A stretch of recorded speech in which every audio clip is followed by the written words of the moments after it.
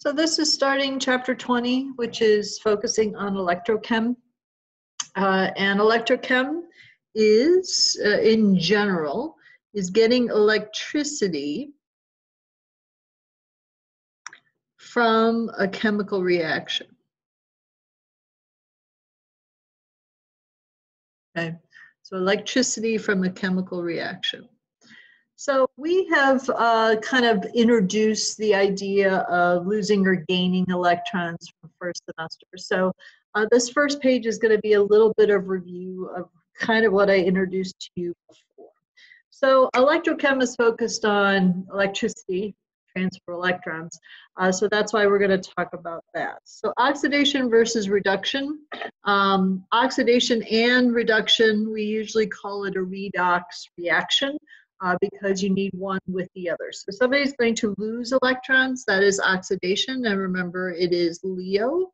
And reduction is gain of electrons, that is Gur. So Leo, the lion, goes Gur, was a way to remember oxidation is loss, reduction is gain, or you could remember oil rig. Oxidation is loss, reduction is gain. So how we use this is, if I take a chemical reaction, so magnesium reacting with lead to nitrate produces magnesium nitrate and lead. Okay, so we call this more of a traditional single replacement reaction as a way to kind of understand it. But really we are changing oxidation state. Okay, which equals essentially the charge that you have. So remember that elements have an oxidation state of 0 because they exist at that state, so we don't need to worry about their oxidation state. So element, magnesium is an element, lead is an element. So anytime you see a single replacement, chances are the elements that are listed by itself are the ones that are changing oxidation state. So nitrate overall has a -1 charge, so the lead must be the +2. And again, magnesium is +2 as well. So what we could write is something called half reactions to show exactly who is gaining, who is losing electrons. So if I look at magnesium, it's becoming magnesium +2. And then lead is going from +2 to 0. Okay. So if magnesium is going from a 0 to a +2, that means it is losing 2 electrons. So we write the electrons on the product side if we are losing them. And lead 2 ion is going to 0, so that must mean it is gaining 2 electrons. So if we are gaining, we write the electrons on the reactant side. So that means magnesium is undergoing oxidation, and the lead 2 is undergoing reduction. The way I always remember is reduction, I'm adding electrons, that's negative, so I'm reducing, is kind of how I remember those things. But again, remember losing and gaining electrons is how you do it. Now with these half reactions, another way you can define things is by what they call agents. And these are the reactants in the chemical reaction. So these are just some vocabulary terms. The AP test doesn't expect you to know them. I'm just kind of introducing them so that if you see them going forward, it's not foreign to you. I'm not really going to test you on it.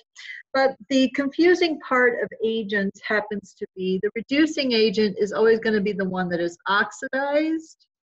And the oxidizing agent is always going to be the thing that is reduced. So it is what I call the opposite agent. So magnesium versus the lead, magnesium is undergoing oxidation. So what it's doing is it's called a reducing agent because it's causing a reduction to happen because it's losing these electrons and somebody else is going to gain them. While the lead 2 ion is called the oxidizing agent because it is accepting those 2 electrons to become a reduction reaction. So again, I just introduced it so that if you do see it in the future, it is not confusing to you. Okay. So of course, with this, we have balancing, and we did this before. So I'm going to go over another example with you so that you feel comfortable, but you will be asked to balance redox reactions again. So we always balance everything except hydrogen and oxygen. If I need oxygen, I add water. If I need hydrogen, I add an H+. I need to make sure the electrons are balanced. So going back to this example, I have 2 electrons in both cases, balanced charge. And then if I'm basic, again, this is all acidic conditions. If it is basic, then I add as many H pluses, excuse me, I add OH minus as however many H pluses on both sides. So again, for these reactions, you are going to be told whether it's in an acid or a base, so that doesn't need to be something you worry about. The critical part is for you to write the 2 half reactions, okay? So I have dichromate, Cr2O7 2 minus is becoming Cr3 plus, and Cl minus is becoming Cl2, okay? It does not matter the order you do things, but realize that I need 2 chromium, so I need to put a 2 in front of the chromium here. I have 2 chlorines here, so I need to put a 2 there before I get started. I have 7 oxygens here, so I need to add 7 waters over to this side. Since I added essentially 14 H pluses, I got to put 14 H pluses over here. The Cls are fine. And again, it doesn't matter the order you do things. So for this chromium, if I go up here, I'm going to do this for you. So this is dichromate, and I need to know what the oxidation state of chromium is. Well, oxygen, of course, is always a -2. That is, unless it's a peroxide or a superoxide. So that means I have 7 of them, so they're going to be a -14, and they have to end up being a -2 because that's the charge of the dichromate. So therefore, the chromium must be adding a +12, but because there are 2 of them, each one of them is a +6. So if I go back here, this is a +6, and it does get confusing with all of the charges and things, so just be careful about that. So I'm going from a +6 to a +3. So that means I am gaining 3 electrons. But how many chromiums do I have? I have 2 chromiums. So that means I must put 6 electrons over here on the left on the reactant side in order for that to be balanced. Everything else in that reaction looks okay. So since I'm adding electrons here, I have to be losing them over here. I have 2, this is a -1, and this is going to a 0. So that must mean I am losing 2 electrons. Because each one of the electrons from the chlorine to this, so it's 2 electrons, and it doesn't matter if I write the 2 electrons on the right or the left of the formula, it's just to make sure that it's right of the arrows, again, because of space. So I have 6 electrons here. I need to lose 6 electrons here, so I have to multiply everything by 3. So this is going to be 6, that's 6, and that becomes 3.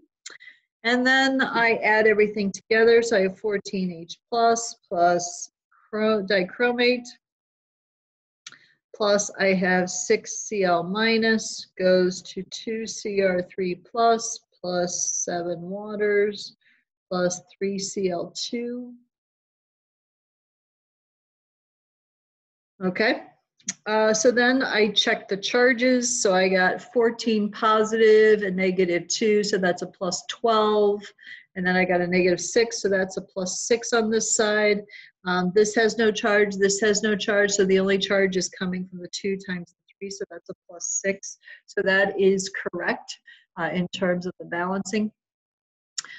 So what if this happened to be in a basic solution? Again, it would be telling you that up here. So just a quick reminder, I would have to add 14 OH minuses to both sides in order for it to be legitimate.